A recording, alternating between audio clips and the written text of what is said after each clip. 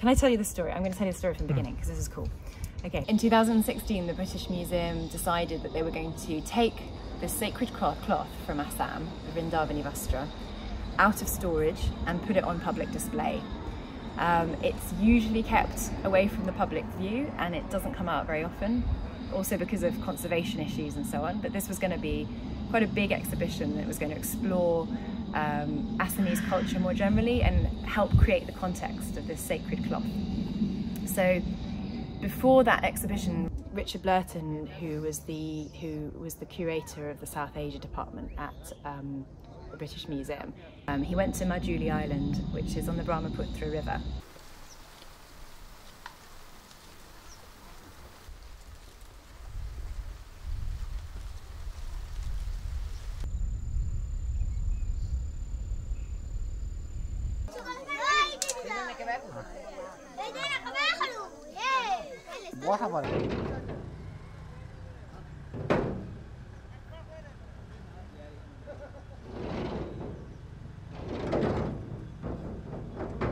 He met up with monks and he learned a lot more about what the cultural context was, what practices created such an amazing cloth and its history.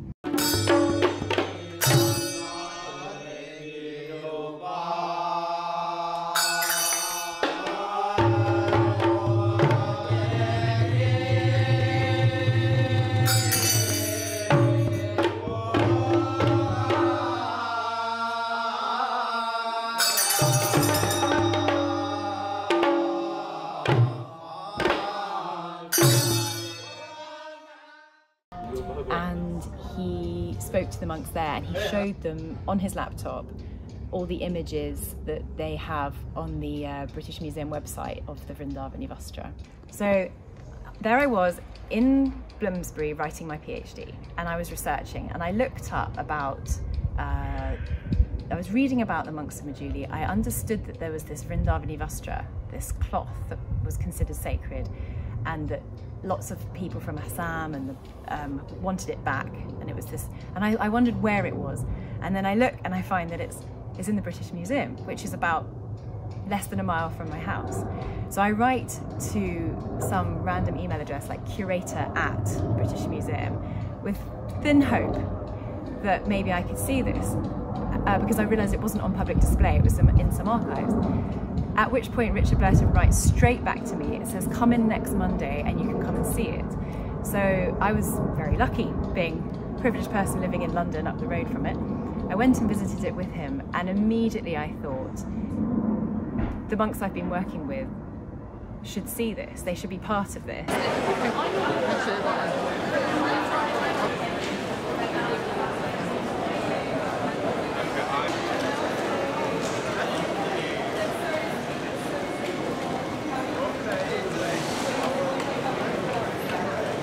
This one also? Yeah. We are not vast different because you know now with our culture we understand what is the England, no? So in that case, we thought that England is not so far from India. Hi.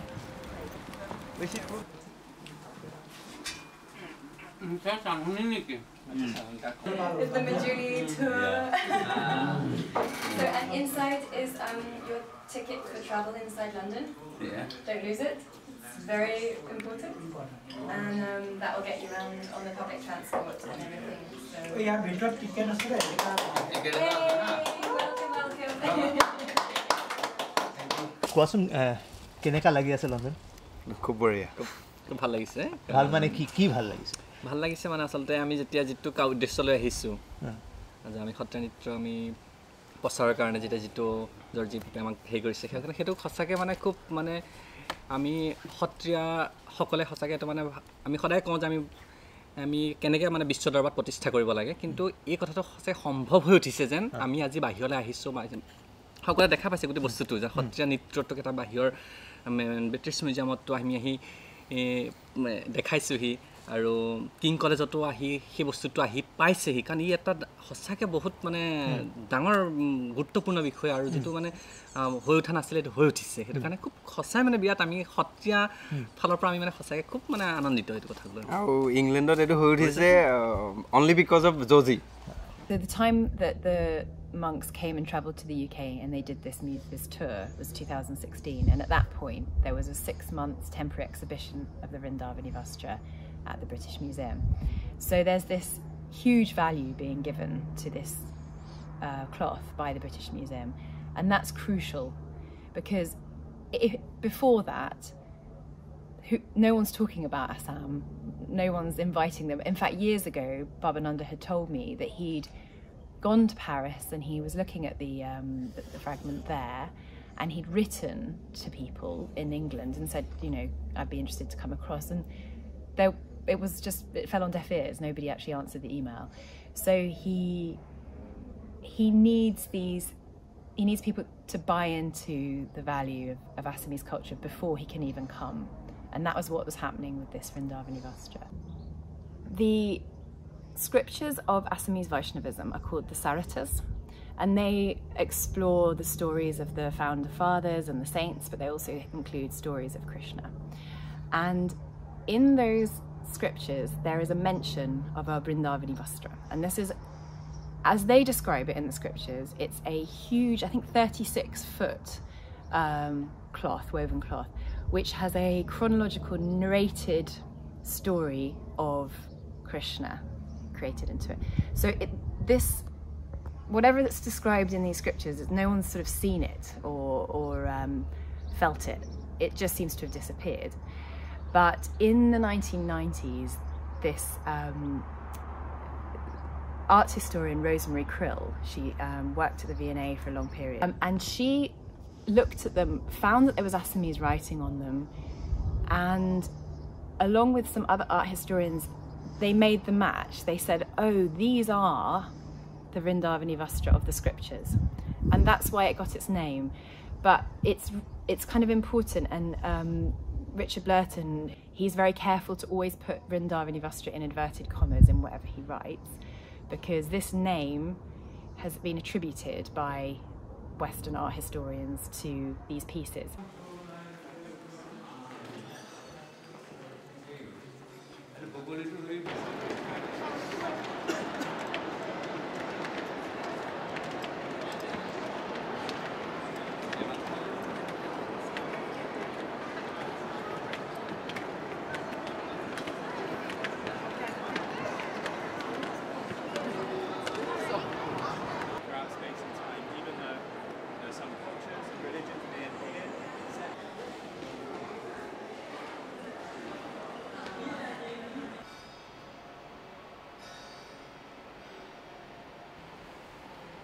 This one, I think. Interesting. The curators piece together different parts of the story, and things like this being discovered. This is from.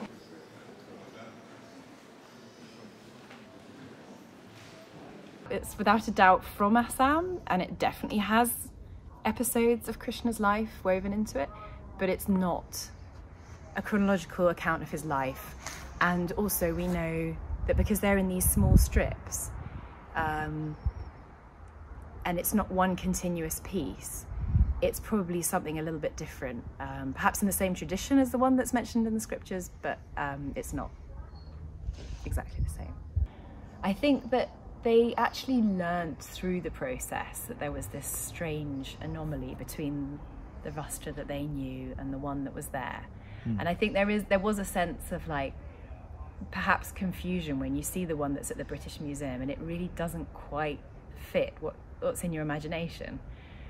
It's like, you know, all the descriptions that you've read through your childhood of something, and then you kind of come and you say, oh, this isn't quite right somehow. But no matter, because it's absolutely filled with beautiful stories and references to an Assamese Vaishnavism. So what happens with the tour and with the work that Bhabananda does and the group do with this is that they start to animate it. They start to almost like reclaim it on their bodies, what the stories that are there in the Vrindavani Vastra.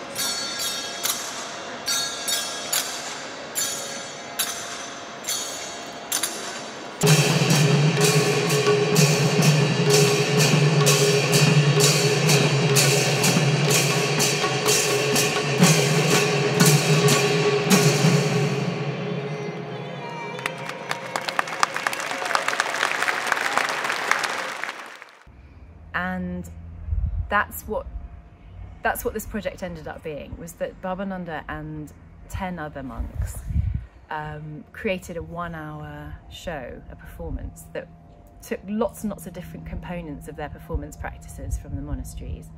So playing gongs, dancing, doing solo dances, group dances, and also some of these aspects of drama that are almost like pantomime with gorgeous costumes. And they just took off the surface of this cloth, which has been locked away for so long in the British Museum, and took it back, took it onto their bodies, and then took it around the UK and then performed it to live audiences.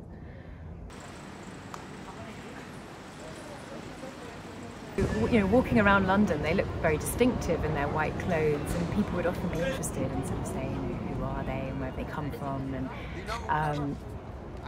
they were very happy to talk. Here. Do you want me to take a picture? And so we had some lovely interactions with people as we went round. And then of course we had these more formalised interactions with the workshops and the performances, where they were given the time to explain and talk a little bit about their work, and then also even teach people different hand gestures, different dance moves, and give them a feel of this dance form. But it was really fun taking them to the schools, because the children's questions are always the most candid. You know, they'd ask them like, why do you not cut your hair, or are you allowed to go out of the monastery, or, you know, they'd ask these kind of questions.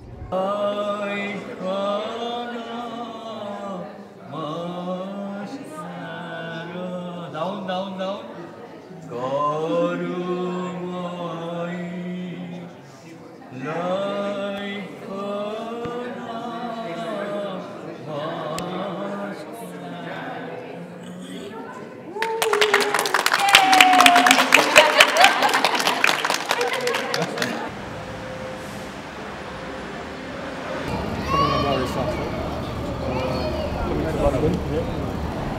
Today we are here having... I feel like this all morning. Okay, so tell us what's happening. Okay, so we've lost 2 of the monks. They're in the car with all the equipment. We're hoping that they got the right address on the taxi. I'm not quite sure how this happened.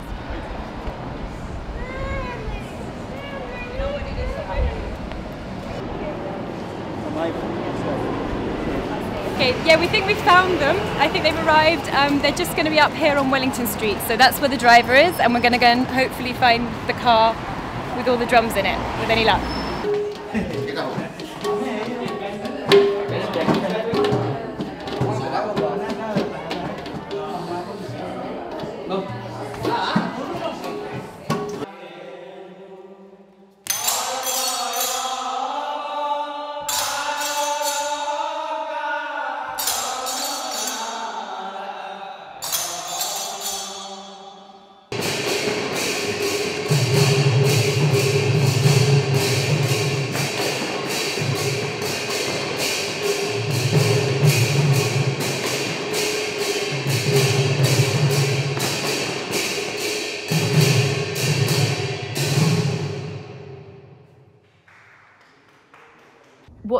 was allowed by this tour was that the monks were able to unlock something that's kept in a sort of dark,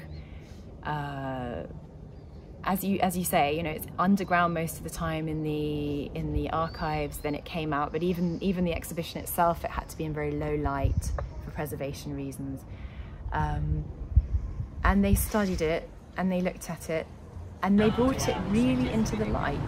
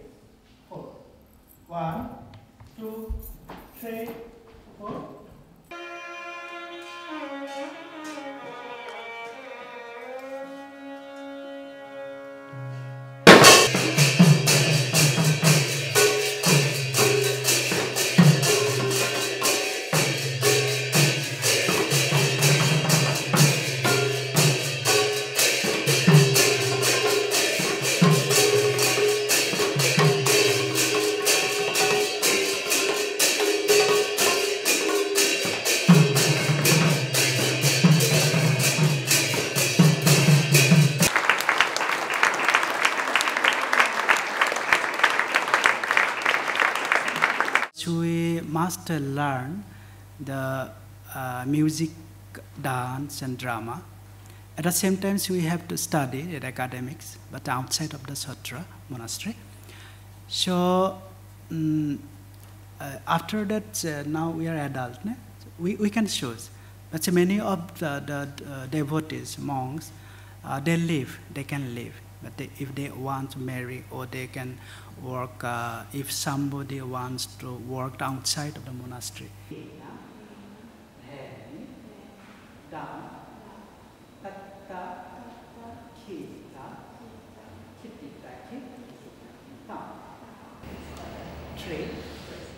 They're moving around and helping the stories to escape from the sort of confines of British academia and reclaiming it and telling that story across England.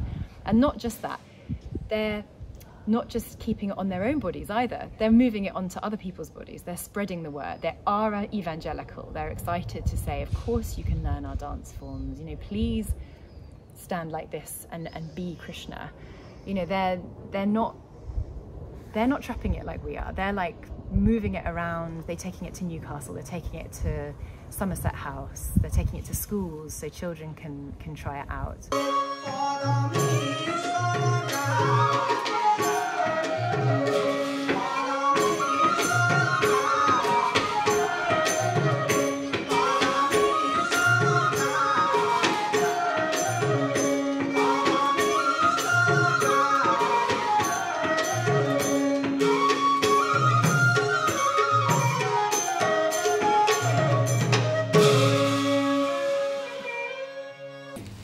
It's all over though. That's really sad. Oh.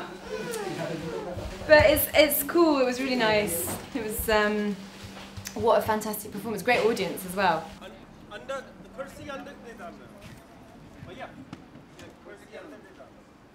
People who are less mobile socially, who don't fly around the world or who don't go on holidays and so on, their cultures and their stories are invisible to us. They remain invisible to us. And there's lots of reasons why this happens, but visas and border controls is one of the ways of keeping marginalized communities marginalized. So this is one aspect of it. It's that this set of circumstances and funding and the value that was placed on the Vrindavani Vastra at that time allowed them movement.